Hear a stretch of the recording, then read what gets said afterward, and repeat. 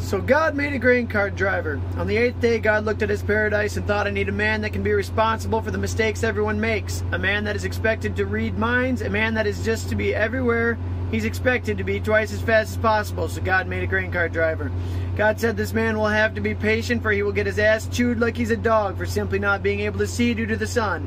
A man that is expected to have the same view as the combine driver does of the cart while he's inside the tractor in front of the cart. He needs to be a man that can make the miracle of 1,000 bushels per minute auger unload at nearly twice that and be expected to knock his teeth out driving back to the combine at nearly road speeds. So God made a grain cart driver. God said this man will solely be responsible for not spilling grain, but also smart enough to run over skips so the field looks clean. I need this man to be able to understand hand gestures that change daily, be a man that can hold his tongue when it's all his fault, and a man that is willing to grease the combine daily. So God made a grain cart driver.